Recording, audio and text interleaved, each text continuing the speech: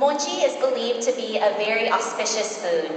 At weddings, births, cultural celebrations, and celebrations to honor special guests, it's pounded, offered to the gods, and then eaten.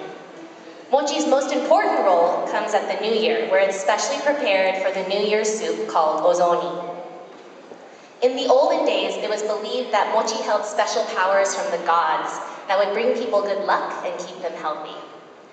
When you help us volunteer and pound the mochi rice today, we ask that you don't let the kine or the mallets touch the ground, because we will be serving that rice later and we don't want anything to touch it.